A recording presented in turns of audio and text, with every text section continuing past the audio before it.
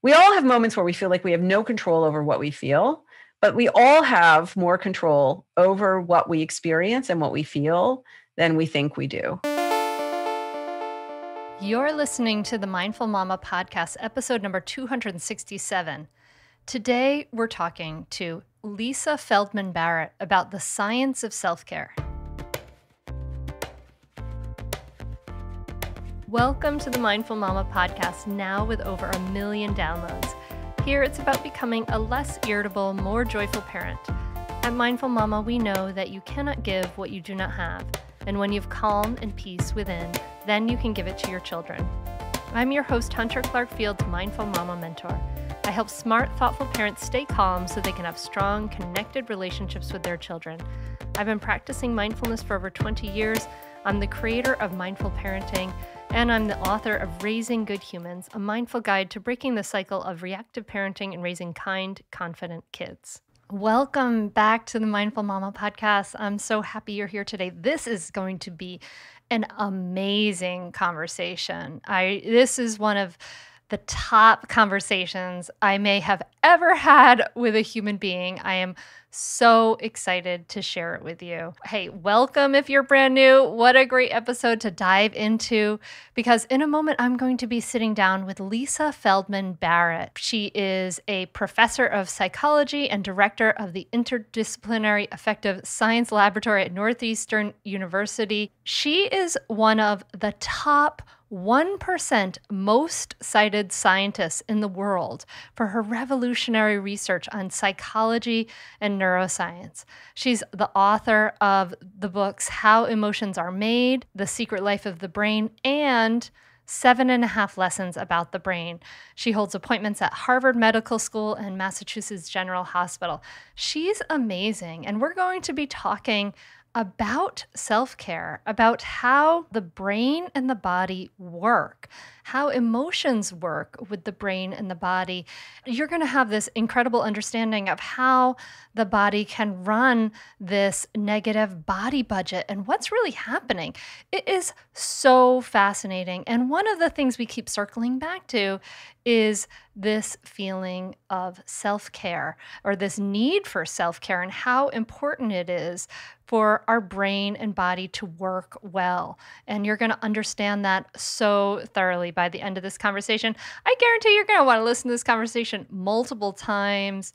There is so much here. You're going to learn about how, which this totally surprised me, how emotions aren't happening to you, how your brain makes them as you need them, and how practicing a skill in your brain really helps your brain to predict outcomes in the future, can help you have a more positive life in so many ways. And we're going to talk about the body budget, which you'll hear what that is. Before we dive in, I just want to mention that, many of you have asked about the Mindful Parenting membership, taking this deeper, what you learn here on the podcast deeper with the membership. And so I thought I'd share some recent member wins.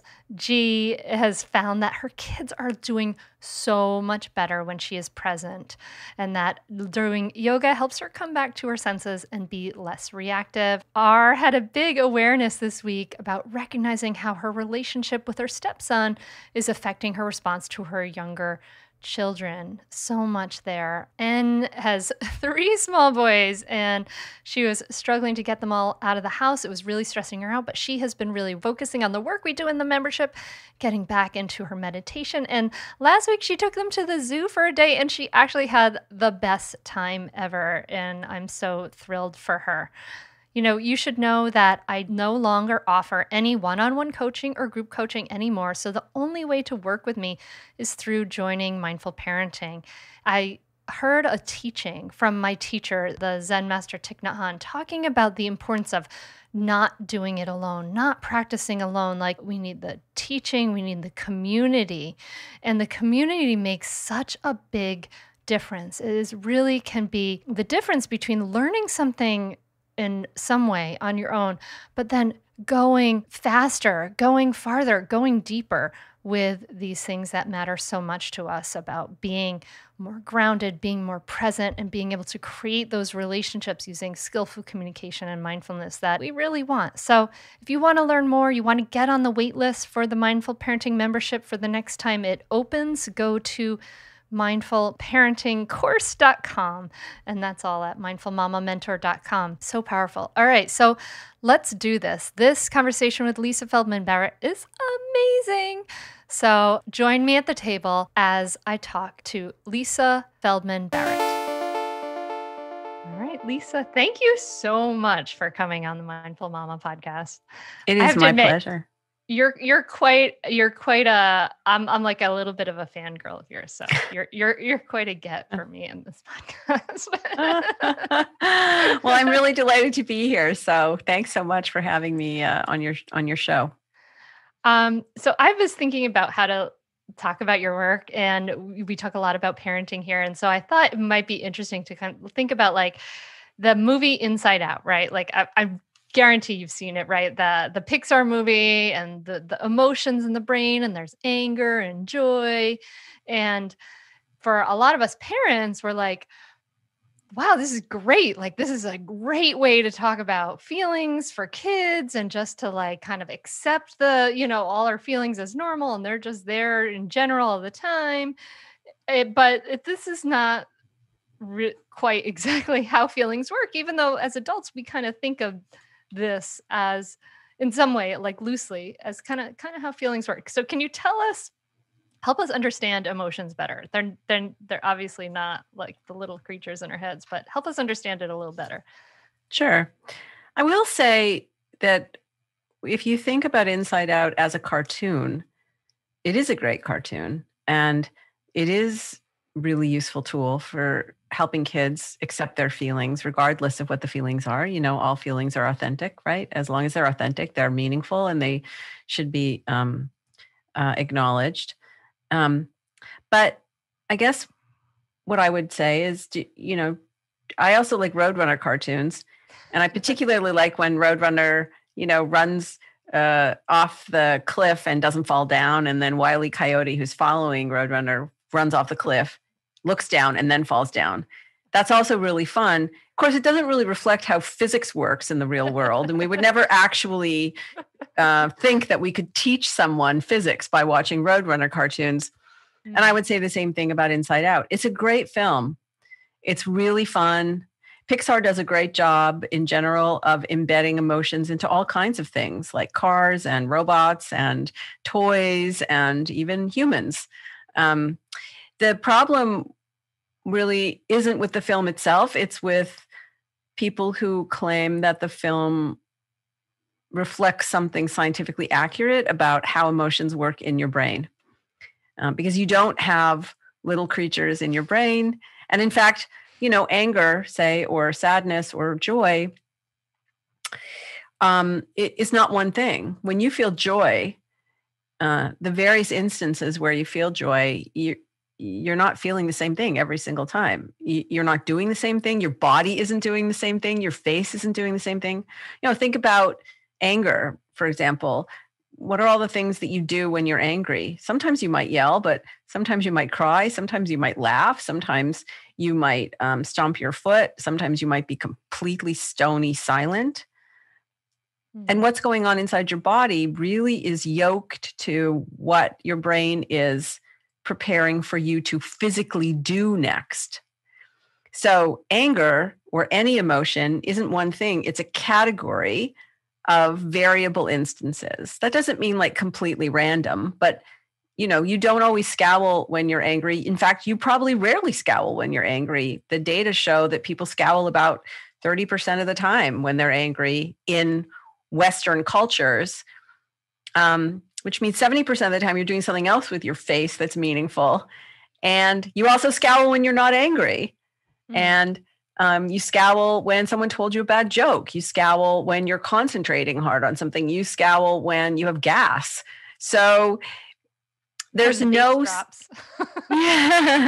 So the point is that there's tremendous variability when it comes to emotion.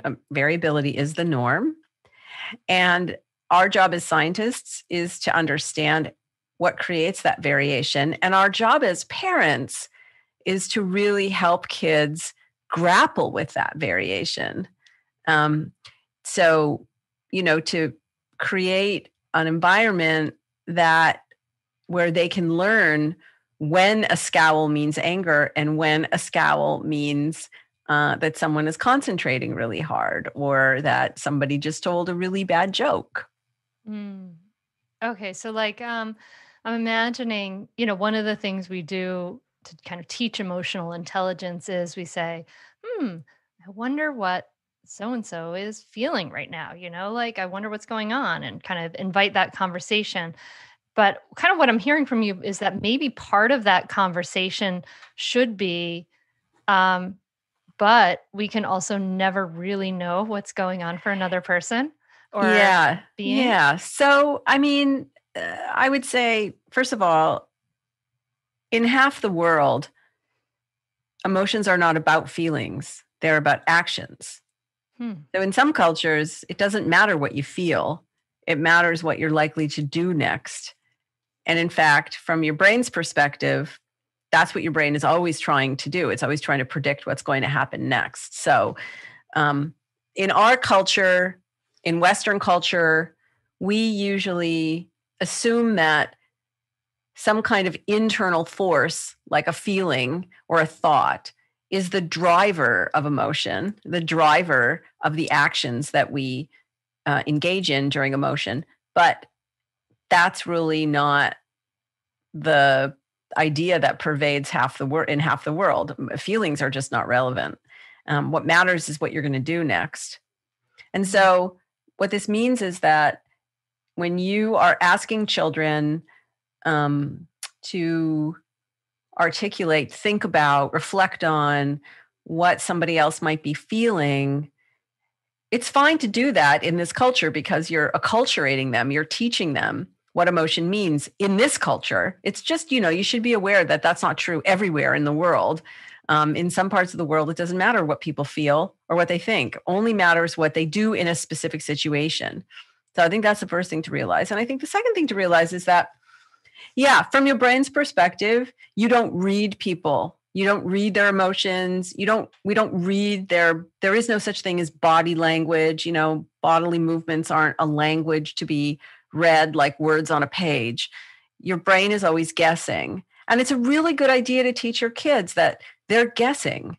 They're guessing what the raise of an eyebrow means, or the tone of voice, or what a certain action means. They're guessing, and sometimes they can be wrong. Stay tuned for more Mindful Mama podcast right after this break. Water and fiber are two essential components for everyone to stay hydrated and to have good digestive health. But most of us seriously lacking in both of them. Adults, we need around 25 grams of fiber a day. And personally, I knew I wasn't hitting that. That's why I'm so excited for the easy way to drink more water, consume more fiber, and reduce sugar, all with Hello Water. Hello Water is the fiber-infused fruit-flavored water with zero sugar. The number one reason we aren't drinking enough water is because it's boring taste. At least it was for my daughter, who's like a camel.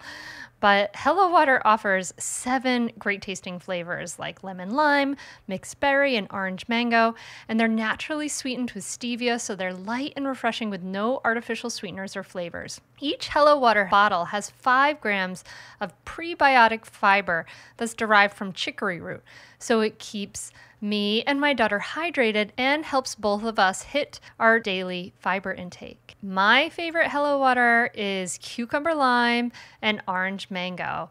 And my daughter and I both love mixed berry enormously. I'm psyched because my 11-year-old, she was like a camel, not drinking any water. And she loves the Hello Water. So she's getting all this hydration and fiber that she wasn't getting before. And it really is easy to grab and go, and I've definitely noticed my digestion has improved with the increased fiber and water. So I invite you to add Hello Water to your daily routine like I did. And right now, my listeners can get 10% off your entire first order. Just head to hellowater.com and use my promo code HUNTER for 10% off right now. That's hellowater.com, promo code HUNTER. Sometimes my oldest daughter, she gets like really annoyed if I try to guess what her feelings are. Don't assume, don't make an assumption about what I'm going through, and so she would really like what you're saying. Believe me when I tell you that my daughter loves what I'm saying until I'm saying it about her. And then, all bets are off. So. Though this is fascinating. So we don't read people. The brain is always guessing. So maybe you can kind of take us back a bit, because I love how you talk about the purpose of the brain, right? Like we think that the purpose of the brain is to think, and maybe there are feelings involved in there, but it's really interesting because you talk about this a little bit, like it's more about survival. So this guessing that you're talking about is our survival as a social species, right? Like we're trying to guess because that's part of our survival as a social species. So anyway, take us back a little bit to tell us a little bit about that piece about the brain. And Sure. I think it's pretty common for scientists and non-scientists alike to assume that the brain is for whatever we value about ourselves. So as a species, we value our ability to be empathic. We value our ability to think, to plan, to reason. And so a lot of scientific investigation has been dedicated to the search for the sort of evolutionary principles that gave us the kind of brain we have, rooted in the kinds of things that we do that other animals don't do so well, like, reason and build civilizations and so on. The thing is that when you go all the way back to the beginning of time, before, when animals on this planet didn't have brains, as a general rule, right? No animals had brains at a certain point. Sometimes it feels now like animals don't. Some of our human animals don't have brains. But there was actually a time when the world was ruled by animals who didn't have brains. And what we can learn from that, and also learn from the anatomy of the brain and its connections, is that your brain's most important job isn't thinking. It's not feeling. It's not even seeing. Your brain's most important job is to regulate the systems of your body to keep you alive and well. And everything it does, thinking, feeling, seeing, it's doing in the service of keeping your body alive and well, of integrating and having coordination between the systems of your body. Now, we don't experience every hug we get or every insult we bear, every feeling we have. We don't experience ourselves that way, but that actually is what's going on under the hood. We can't really say why brains evolved, and it's probably the case that brains evolved for probably more than one reason, but we can say that the brain's most important job is to keep you alive and to keep you well, and, so that you can pass your genes on to the next generation. And then help that generation survive to reproductive age. Mm-hmm. But all the things that we do that are unique and wonderful, we do in the service of that ultimate goal. And the feelings that we have are very tied to this regulation in ways that most people are not aware of. And when they become aware of it, it really changes their way of being in the world. So one of the questions I get constantly all the time is about, like, with parents, when we get dysregulated, when we get that, we get stressed out and frustrated with our kids' behavior, and parents want to yell, and talking about how to calm down in that moment. So if feelings are tied to regulation in that moment, I guess, walk us through what's going on there. Sure. So your brain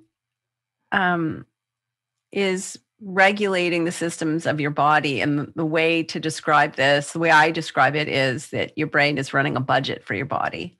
So you've got all these moving parts inside your body that you're largely unaware of, but they all have to be coordinated with each other in order for you to survive and live and maybe even thrive. And so your brain is budgeting. It's not budgeting money, but it's budgeting glucose and salt and water and oxygen and all of the resources that are necessary to keep you alive and well. And your brain is doing this largely. Your brain doesn't make itself aware. So you are not aware of most of this budgeting as it goes on. In fact, as you and I are chatting here right now, there's a whole drama going on in each of us. Actually, as our listeners are listening to this, each one of them has a whole drama going on inside, their own bodies that they're largely unaware of, because we're not really wired to feel every tug of a lung and every, gush of blood and every change in temperature. If we were aware, we would never pay attention to anything outside our own skin ever again, because there's like a lot of drama going on inside there. And I mean, just remember, for example, I don't know if I'm sure this must have happened to you if you have kids, where the first time, a fetus kicks you somewhere inside your body, like hits some organ or something. And it's like you're like, what is that? Like, I don't even know what was that feeling? I'm not even sure. And it's because you don't normally sense things, and it's vague, and you can't really, even for something like appendicitis, you have sort of a dull ache in your whole abdomen. You don't get the pinpoint pain right on top of the appendix until right before it's about to burst. So there's just a kind of vagueness there. That's how we're wired. But evolution has provided us with kind of a workaround so that we generally know, is our body budget in the red or is it solvent? Like, are things generally okay, or is there a problem? And not a problem, but like, are we running a deficit? Yeah, like, do you need more resources somewhere? Yeah, exactly. And so that is mood, or what scientists like me call affect. Now, affect or mood is not emotion. It's a consequence of body budgeting. Your brain is always budgeting for your body your whole life, from the moment that you're born until the moment that you die. And you are always experiencing that body budgeting as mood. So mood is a property of being conscious. And sometimes our brain conjures out of that an emotion. Because when you feel unpleasant, what does that tell you about what's wrong? Doesn't tell you what's wrong. Doesn't tell you what you should do about what's wrong. There's no map there. There's no real information other than, there's a body budgeting deficit. So what do you do? If you think about it, when you have a tug in your chest or you feel distressed, is that anxiety? Is it hunger? Is there a physical problem? Like, for example, the tug this tightness that people feel in their chest right before they have a heart attack is exactly the same tightness that you feel with indigestion. And it's exactly the same tightness that you feel with anxiety. It's not that the person can't tell the difference. It's that there really is you can't detect a difference. It really feels the same to you because we just don't have the same amount of precision with sensing the body as we do with seeing and hearing and touch, for example. Mm-hmm. So, and this is really how your brain works. Every waking moment, actually your whole life, right? Your brain is stuck in a dark, silent box called your skull, and it's receiving sense data from your body and from the world. And what it's receiving are the outcomes of something that happened, but it doesn't know the cause. So when your brain receives, a loud bang, well, what caused it? You need to know what caused it in order to know what to do about it. Did a door slam? Did somebody drop a box? Did a car backfire? Is it thunder? Is it a gunshot? Like, what is it, right? But your brain doesn't know. Your brain only knows the outcome. It doesn't know the cause. Similarly, when you have a tug in your chest, what is it? What caused it? Your brain doesn't know. It has to guess because it only has access to the outcomes, not the causes. And this is called a reverse inference problem. And this reverse inference problem is the problem that your brain has to solve in order to keep you alive and well. And so your brain has one other source of information, and that is it has past experience. What the learning that has wired itself into your brain during development and throughout your whole life. So your brain can, figuratively speaking, ask itself, well, the last time I was in this situation and my body was in this state, what caused these sensations and what did I do about it? So your brain is actually asking a question about similarity or equivalence. It's saying the last time I was in this physical state, in this kind of a situation, the last time something similar happened, what did I do next? What did I see next? What did I hear next? Like, what happened next? What was the cause of these sensations? So your brain is constructing a category essentially from your past experience, because in psychology, things which are similar to each other are called a category. And mental representation of a category is a concept. So basically, your brain is taking past experience and combining it in all kinds of ways to create a concept or a category in the moment to make sense of that tug in your chest and any other sense data that you are receiving in order to guide your action. And when your brain uses past experiences of emotion, then it's constructing an emotion.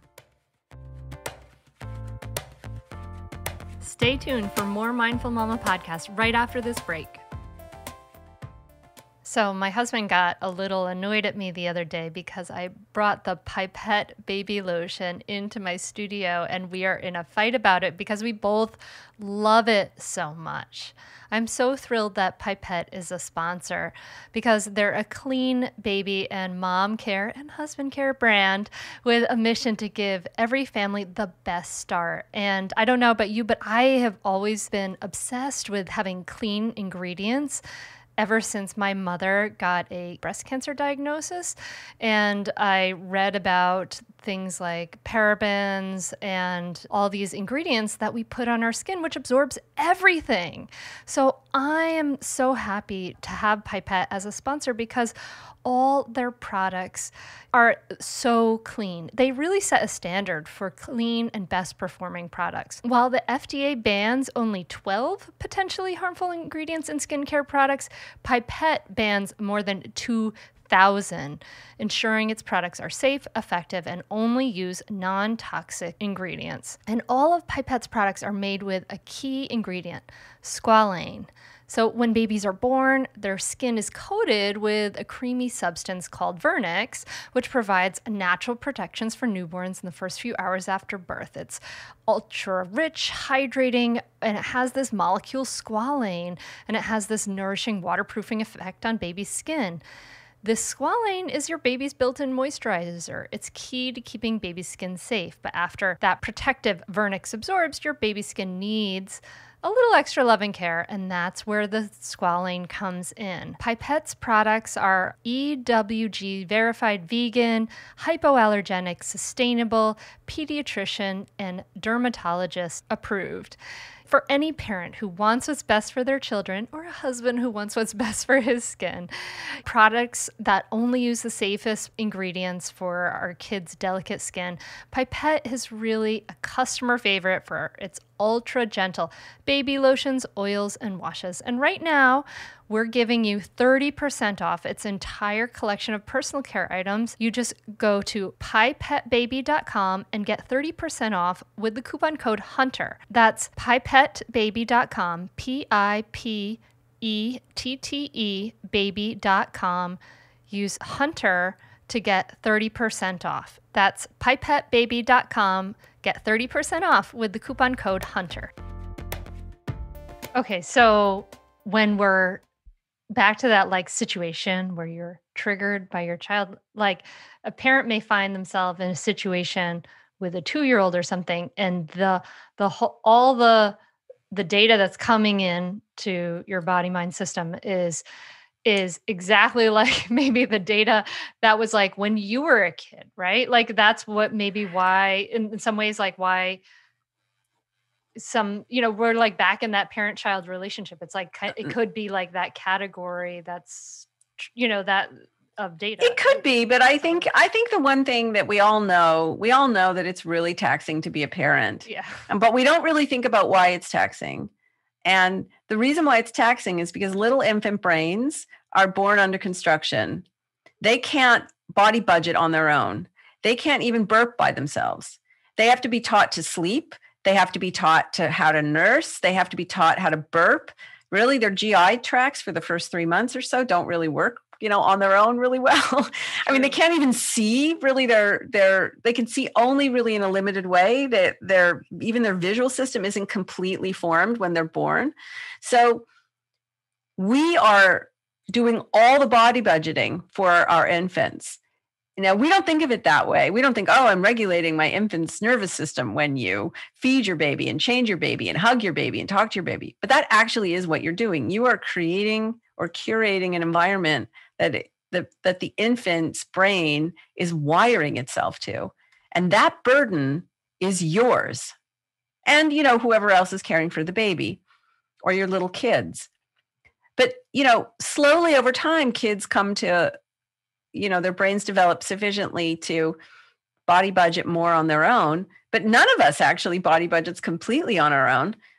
We are social animals. And what that means is we make, figuratively speaking, deposits and withdrawals in each other's body budgets all the time.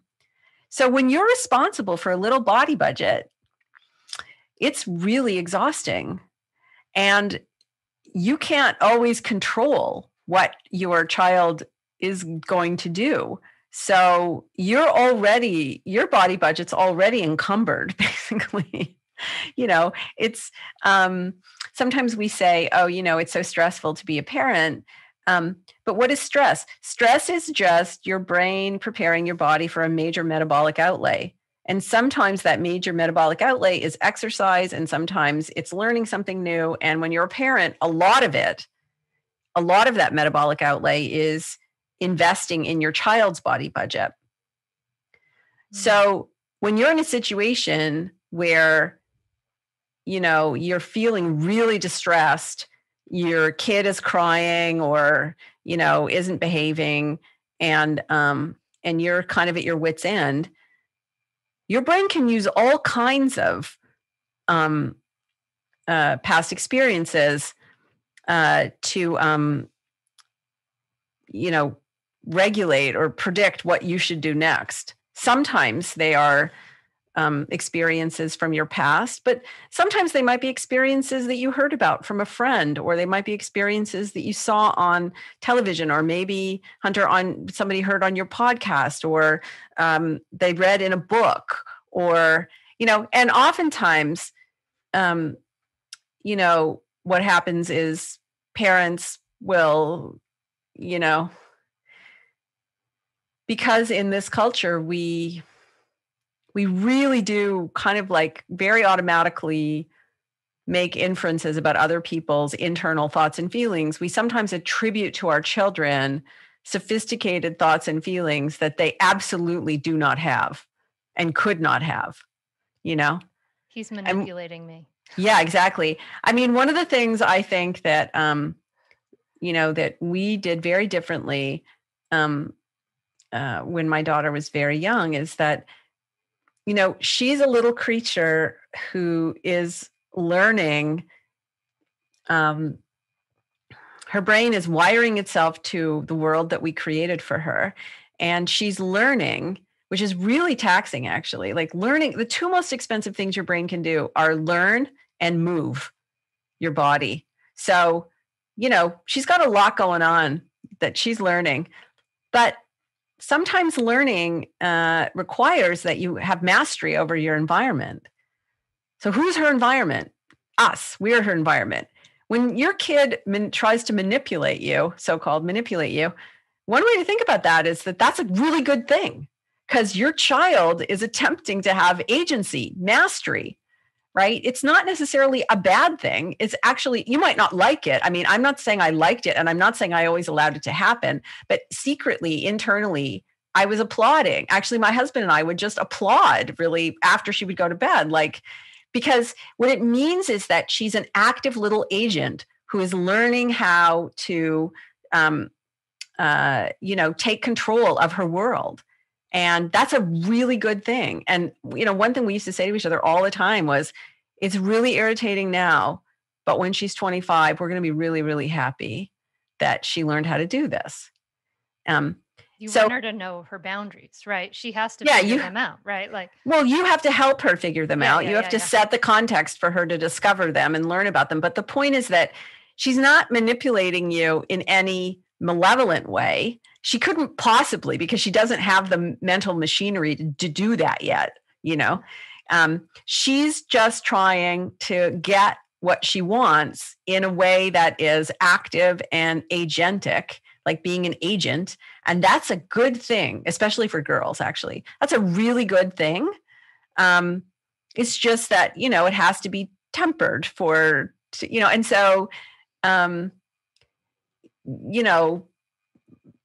when one time I offered her, do you want 3 little M&Ms, or I think I offered her, do you want 3 M&Ms or do you want a cookie? And she said, I want 2 M&Ms and the cookie. And I was like, atta girl, like inside, I was like, atta girl, that's, learn to negotiate. This is exactly. Right? Exactly. So my point is that, of course, I'm not reducing everything to body budgeting. I'm just saying that when you get frustrated, you're having a battle of will with your kid. Partly, I think the thing to remember is you are not working always with a flushed budget. Your budget might be you might be running somewhat of a deficit, particularly if you're not sleeping enough and you're not eating healthfully, or if you're not exercising enough, if you're too sedentary. And there are all kinds of things which really tax our body budgets in ways that we're, people are only just now becoming aware of. But also, to some extent, it's a battle of control in a good way.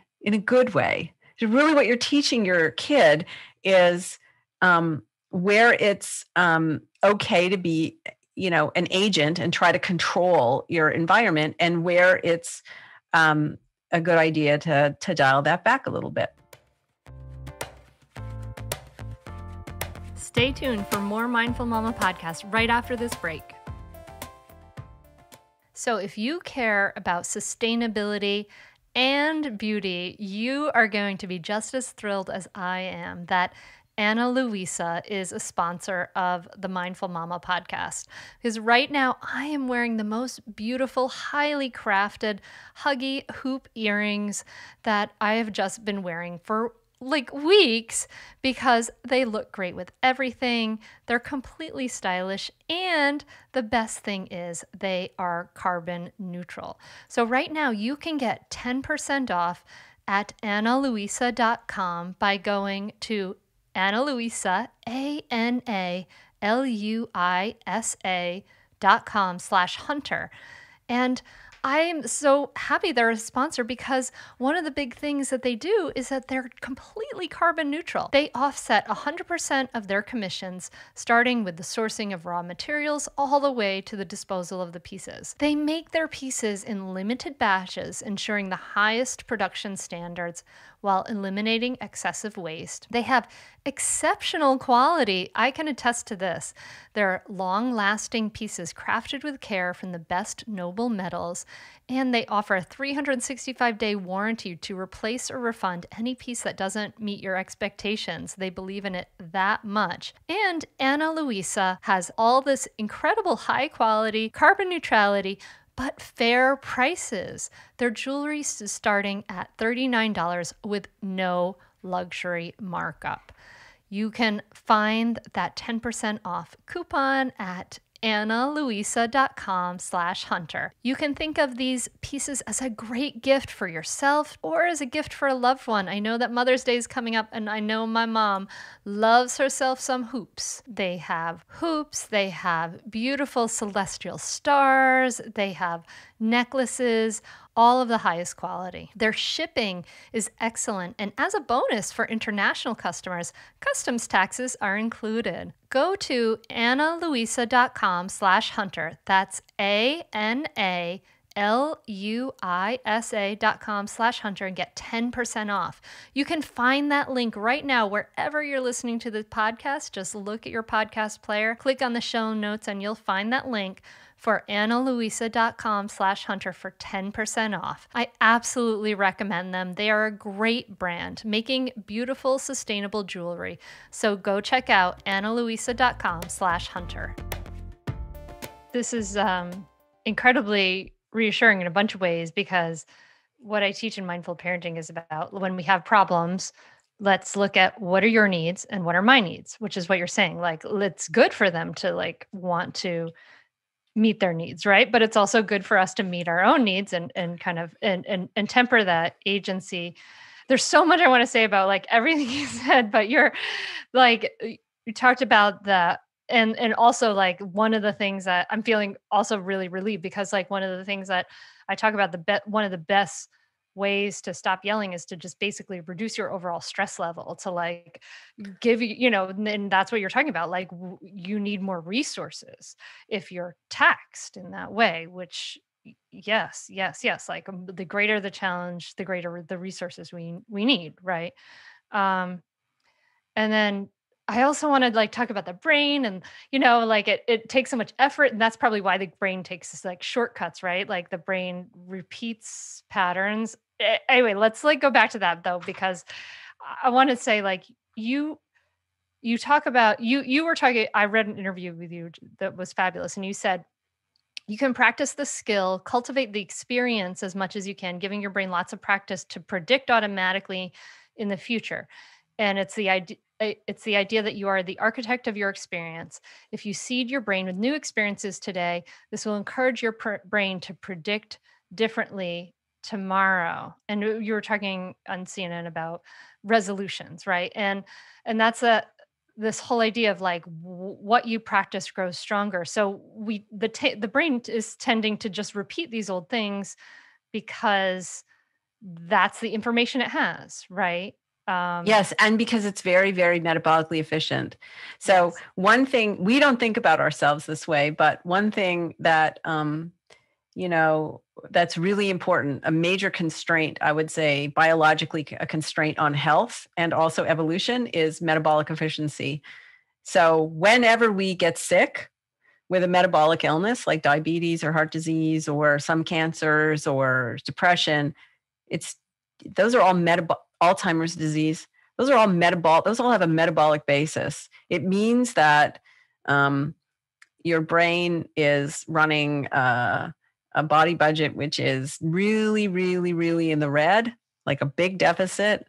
And for one reason or another, maybe because you've been paying little taxes all along, that you haven't been sleeping enough, or you haven't been eating healthfully, or maybe there are other stresses. Again, cortisol is not a stress hormone. It's a hormone that just gets glucose into your bloodstream quickly because your brain believes you will need to do something effortful. Like when you drag your behind out of bed in the morning, right before that happens, you have a flush of cortisol because, your brain is predicting that you're going to get up and move, and you need glucose to do that.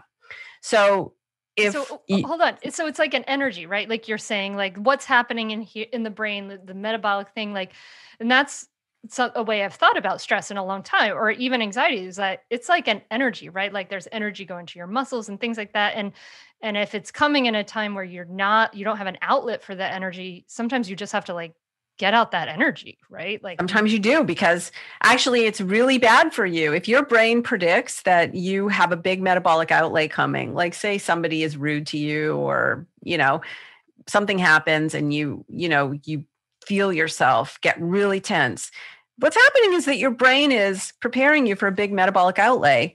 Now, if you don't take that outlay, if you don't do anything with that, you still have all of those chemicals circling around. And if that happens too often, your cells get insensitive to cortisol, which means that you're sort of tinkering with the natural mechanism for using energy. And it is, if it goes on for long enough, your immune system gets involved and you get sick. You get sick with some metabolic illness. And if that goes on for long enough, even without a direct symptom, your brain will stop spending as much, right? And what does stop spending mean? That means moving less, or maybe not at all, and not learning, meaning just going with your predictions and not taking in any new information that you didn't predict, which is what we call learning, when you take in new information that you don't predict. And that's depression. And when that goes on for too long, like a really long time, even without a symptom, your brain will then start to find other ways to cut its budget, like killing its own neurons.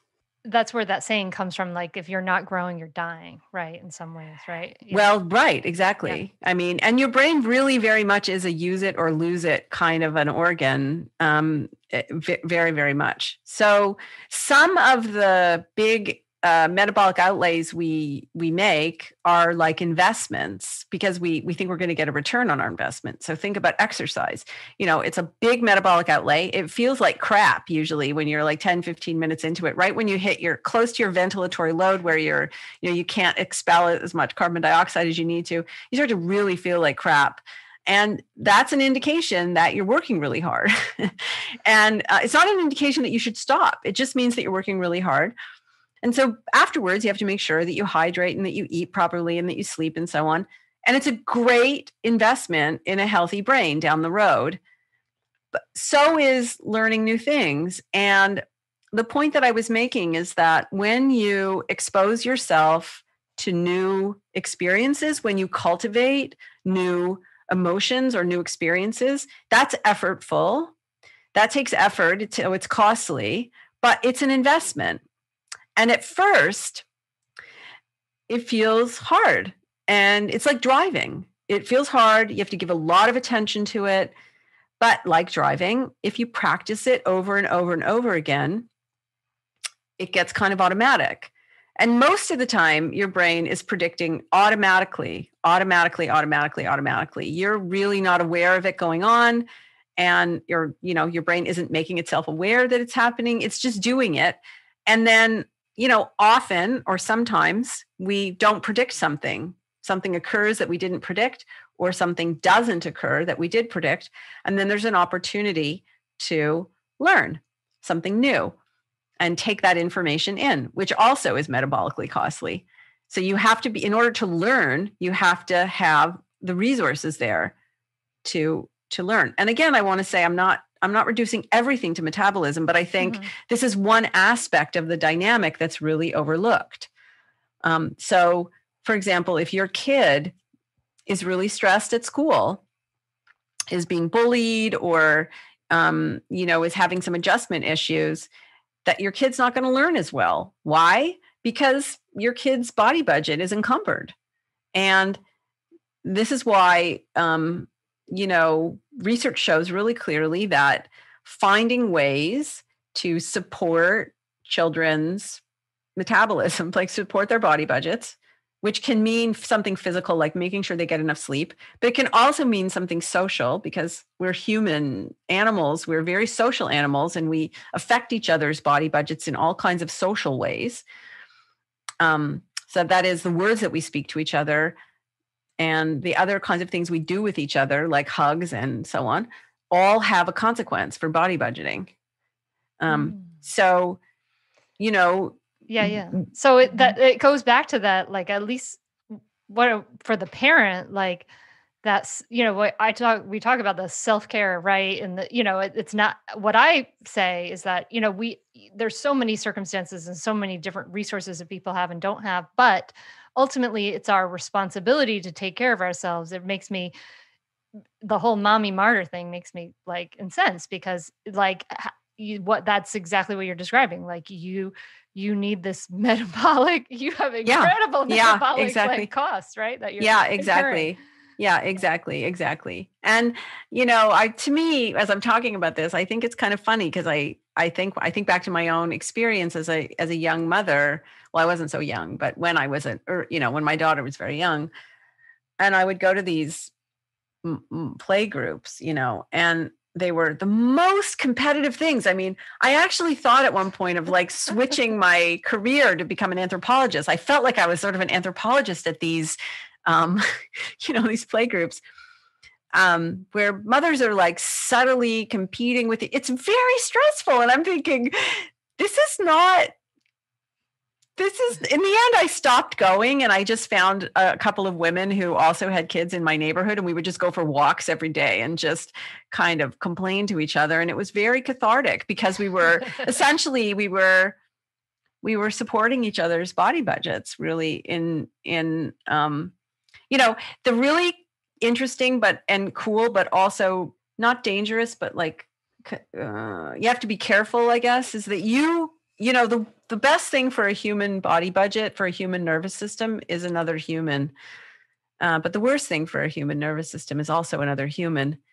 And we can make deposits and withdrawals in each other's body budgets just by speaking, just the words that we speak, right? I can make a deposit in my friend's body budget just by texting her 3 little words, and she's halfway around the world. She doesn't hear my voice. She doesn't see my face. It's just 3 little words, and I can change her entire metabolism, her heart rate, but also, I can say 3 little words to somebody else and affect them in a negative way. Stay tuned for more Mindful Mama podcast right after this break. If you've been trying to cut down on carbs, sugar, or unhealthy food, you might basically realize that you can't eat anything anymore. It can feel so limiting. That's why I'm so excited that Magic Spoon is a sponsor of the podcast, because it is so good for you and it is so much fun and so yummy. So Magic Spoon is a cereal company. Like, think about those cereals that you had when you were kids that you might not even have been allowed to have because they were like sugary and you shouldn't eat them, but they were so yummy and we went to a friend's house and they were amazing. Well, Magic Spoon is that, but incredibly good for you. Magic Spoon has 0 grams of sugar, 13 to 14 grams of protein, and only 4 net grams of carbs in each serving, only 140 calories per serving. It's keto-friendly, gluten-free, grain-free, soy-free, low-carb, and GMO-free. And they've got amazing news. Magic Spoon will soon be releasing 2 amazing new flavors this month for a limited time only. We're talking about cookies and cream and maple waffle. And if that isn't the most comforting, indulgent combination, then I don't know what is. This is the ultimate treat yourself combo, so make sure you get some while you can for a limited time. Or you can build your own box. What a very cool gift this would be. You can blend cocoa, fruited, frosted, peanut butter, and cinnamon. And if you're listening from Canada, Magic Spoon now ships there as well. Go to magicspoon.com/hunter to grab the new limited edition cookies and cream maple waffle or a custom bundle of cereal to try today. And be sure to use the promo code HUNTER at checkout to save $5 off your order. This offer is now good anywhere in the US or Canada, but only when you use our code at checkout. And Magic Spoon is so confident in their product, it's backed with a 100% happiness guarantee. So if you don't like it for any reason, they'll refund your money, no questions asked. Remember, get your next delicious bowl of guilt-free cereal at magicspoon.com/hunter and use the code HUNTER to save $5 off. Thanks so much to Magic Spoon for sponsoring this episode. It's amazing how interconnected we are. I have so many things I want to ask you, because I also want to ask you about like meditation and what's happening there. But I really am curious also, like you said that emotions aren't happening to you. Your brain makes them as you need them. You're the architect of your own experience. And I feel like this is a very hopeful statement. And I've always been curious about this because I tend to, I've had a habit in my life of just like waking up with anxiety. And so I like question like what's coming first? Is like the sensation of my body coming first, the thought, like what's coming first? But you say that emotions aren't happening to you. Can you just explain that statement a little? Sure. I mean, the thing is that there's no circuit in your brain that triggers and makes you anxious. I know the feeling, I think I know the feeling that you're talking about, where as you're emerging into consciousness in the morning, your mind starts to race about all the things that you have to do in the day. And you start to feel like just not getting out of bed, like it feels like a wave of anxiety, but really what it is a wave of arousal. I don't mean sexual arousal, but when your brain is preparing you for a big metabolic outlay, you experience that as high arousal, a racing heart, or if things are really uncertain or ambiguous, there's a neuromodulator, a chemical, which the brain uses to help the neurons. Some neurons make this chemical, and it helps other neurons to learn faster. So, but it makes you feel jittery and like, on edge, basically. So a lot of what we call anxiety, our go-to explanation is anxiety, is really, we have we're running a body budgeting deficit. There's a lot of uncertainty. And so there's a lot of arousal. And humans typically experience arousal as not so pleasant. Sometimes it's pleasant, but sometimes it's not pleasant.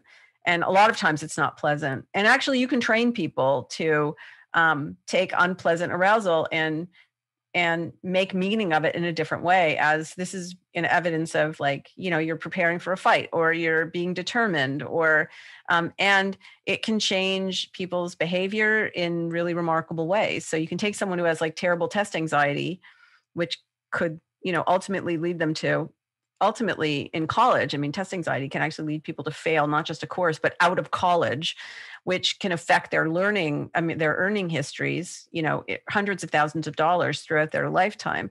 And you can teach them how their brains can learn to predict differently about what that arousal means. And so that they experience determination instead of anxiety. And it actually changes their ability to perform on tests and even stay in school.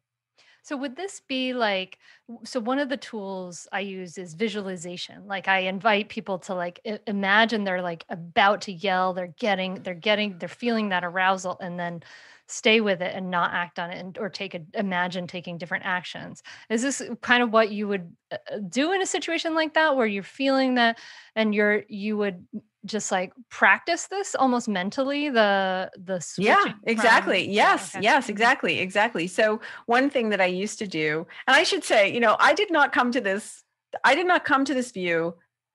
This is not a natural view for me to hold. I would just say, like, I'm actually really quite a curmudgeon. And as a scientist, even amongst my scientist friends, I'm very skeptical. So I don't believe anything until, the data show me again and again and again and again. And I don't really trust my own experience as really useful for explaining anything. That's just the hazards, I think, of being a scientist. But, the research showed again and again and again that the experience of awe is very, very useful. It really gives your nervous system a bit of a break, because for a minute you feel like a speck. And if you're a speck, all your problems are a speck. It just takes big problems and makes them feel small for a minute. And I thought, okay, fine. The research shows that this is useful, so I'm going to try it. But it's remarkable, actually. It really is. At first, it was hard to do. But I practiced it every day for like 5 minutes. So I'd be walking on the street. I'd see, an ugly like dandelion poke out of like a crack of a sidewalk, and I'd say, oh, this is an opportunity to experience the power of nature. Nature will not be contained by, humanity's lame attempt to constrain it. And so I would try to take this dandelion and make it into a moment of awe that felt as profound as looking at the stars or listening to a symphony of crickets at night or watching the, waves roll in.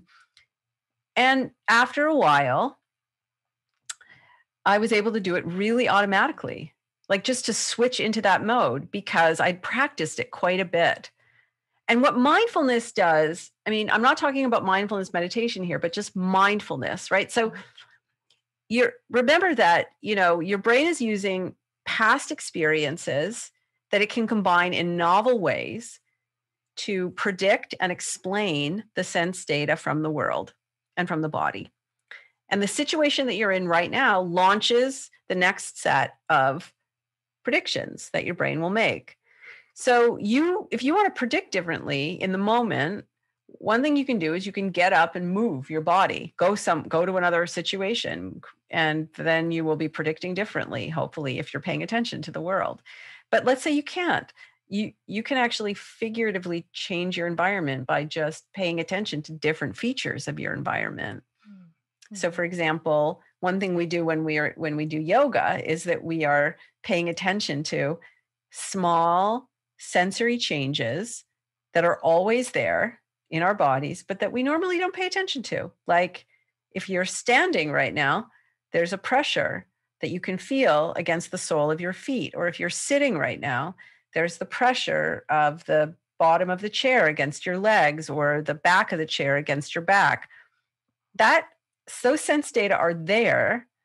They're available to be attended to, but usually they're in the background of attention. But you can bring them into the forefront of attention. And then they become the experiences that the raw material for the experiences that you're constructing. So you actually have quite a bit of, well, let's just say that you have more control. We all have moments where we feel like we have no control over what we feel, but we all have more control over what we experience and what we feel than we think we do. And the secret is to understand that control doesn't always mean changing what you feel in the moment. It can mean changing how you understand the meaning of what you feel, of what affect means, these sensations that give you affect. What do they mean in this situation? And if you practice enough, you can do it really automatically without very much effort whatsoever. The thing that's really hard to do is if you're running a body budgeting deficit and you feel like crap, you can work with the meaning of what that is and what you should do about it, but turning down the dial on that crappy feeling is very, very hard because it's rooted in something really biological. Everything you feel is rooted in something biological, but this is body budgeting. So survival stuff. It's survival stuff. So, but you can change the meaning of what, right? So when I wake up in the morning and I'm feeling really, dragged out and I don't feel like I have the spoons to, just do what I need to do in a given day, the first question I ask myself is not what is wrong with my life or what is wrong with me. It is, did I get enough sleep last night? Did I exercise yesterday? Did I eat healthfully? Right? I'm not trying to minimize the psychological meaning of things here. I'm just saying that underneath the psychological is this really basic physical stuff that we mostly don't pay attention to. And in fact, if we had to architect a lifestyle that would easily bankrupt a human body budget, it would be the one that we live in. Oh, man.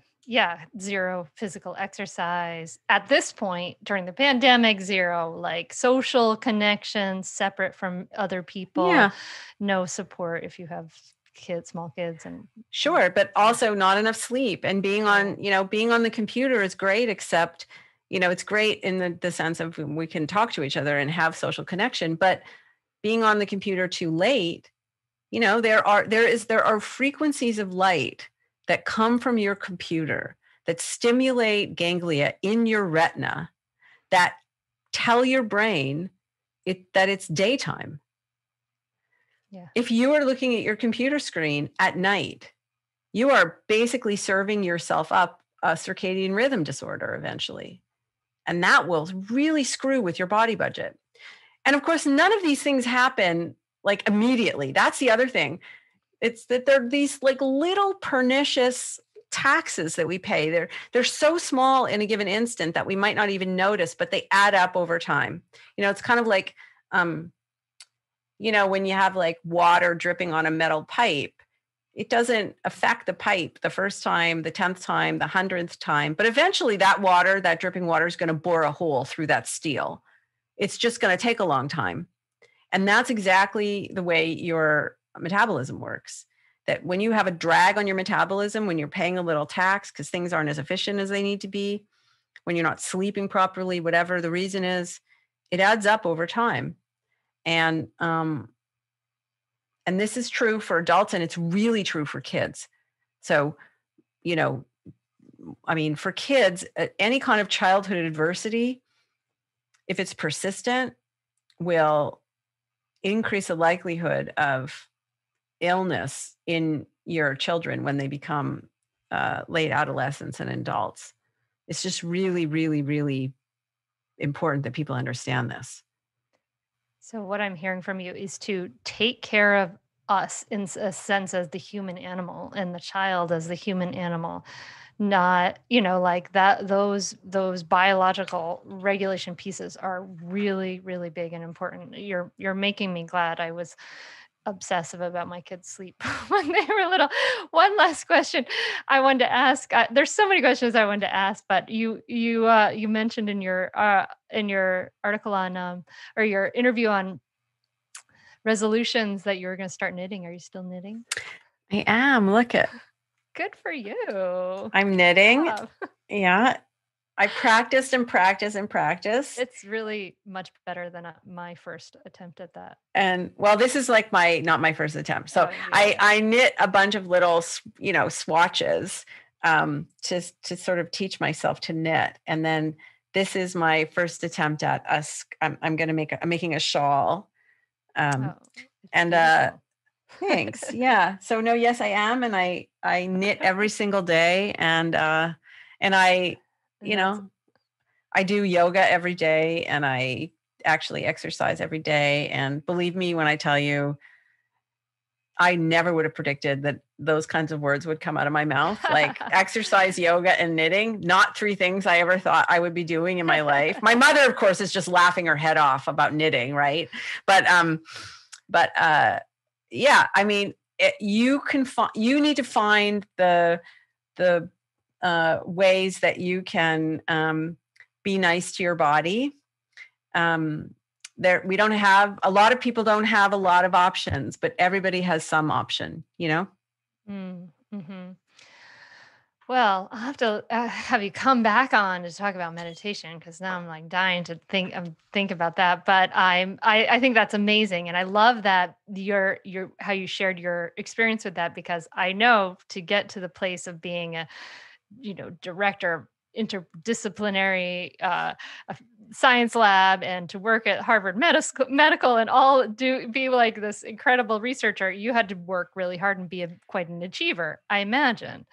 For sure. But I just want to say that, I still, like you, or I don't want to put words in your mouth, but I still have to drag my ass out of bed in the morning sometimes. And I still have some days where, I just don't feel like I can, like I've just got the spoons to like make it through the day. And I still have days where, where I'm not really sure. Am I doing the right thing? I'm like everybody else, right? I mean, But I just try to remind myself that the most important thing, I mean, listen, if you sleep properly and eat healthily and knit or whatever, you could still be depressed. You could still, bad things can still happen, right?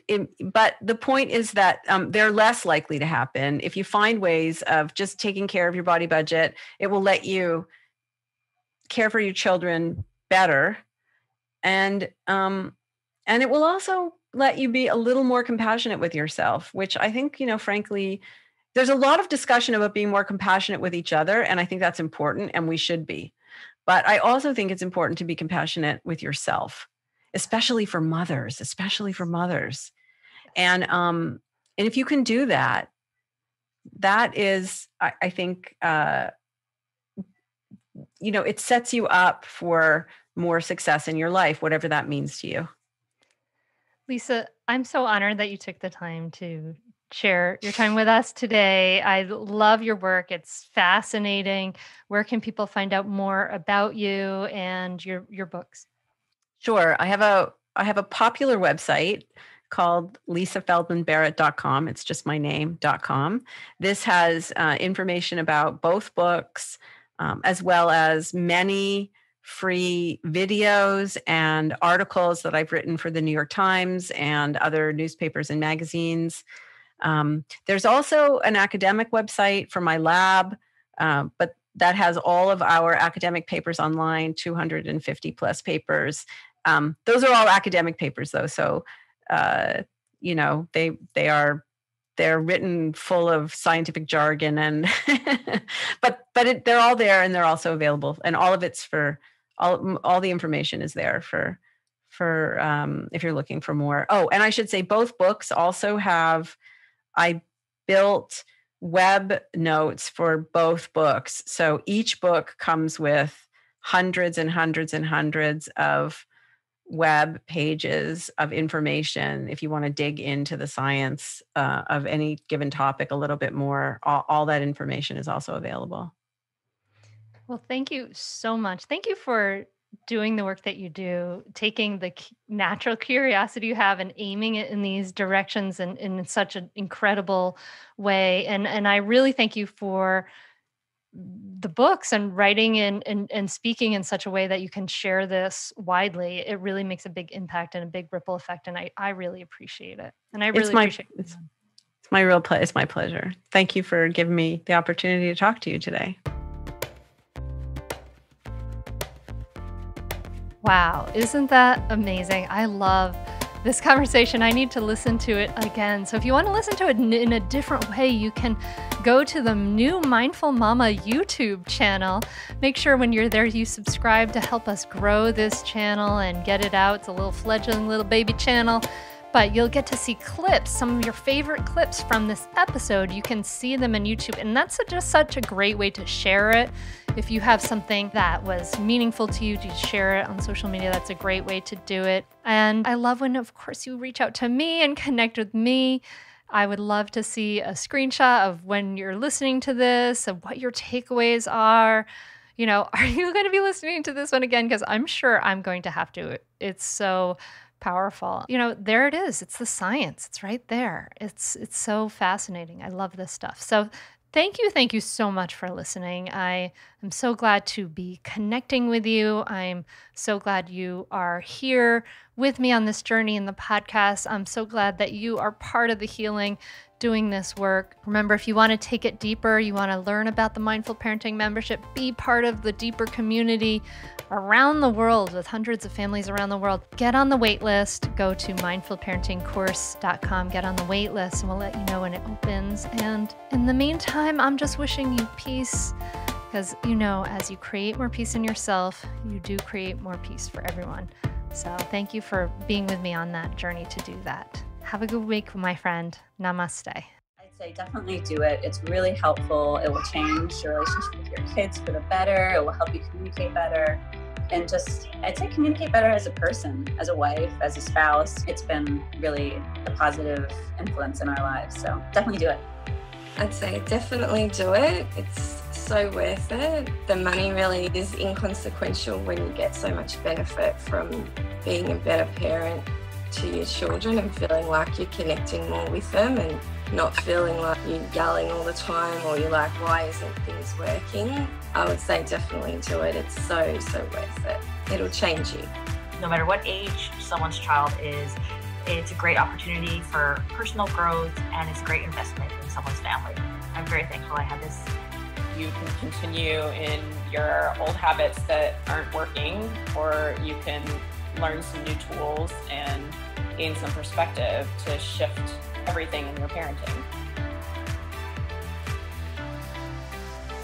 Are you frustrated by parenting? Do you listen to the experts and try all the tips and strategies, but you're just not seeing the results that you want? Or are you lost as to where to start? Does it all seem so overwhelming with too much to learn? Are you yearning for a community of people who get it, who also don't want to threaten and punish to create cooperation? Hi, I'm Hunter Clark-Fields, and if you answered yes to any of these questions, I want you to seriously consider the Mindful Parenting membership. You will be joining hundreds of members who have discovered the path of mindful parenting and now have confidence and clarity in their parenting. This isn't just another parenting class. This is an opportunity to really discover your unique, lasting relationship, not only with your children, but with yourself. It will translate into lasting, connected relationships, not only with your children, but your partner too. Let me change your life. Go to mindfulparentingcourse.com to add your name to the waitlist, so you will be the first to be notified when I open the membership for enrollment. I look forward to seeing you on the inside. mindfulparentingcourse.com.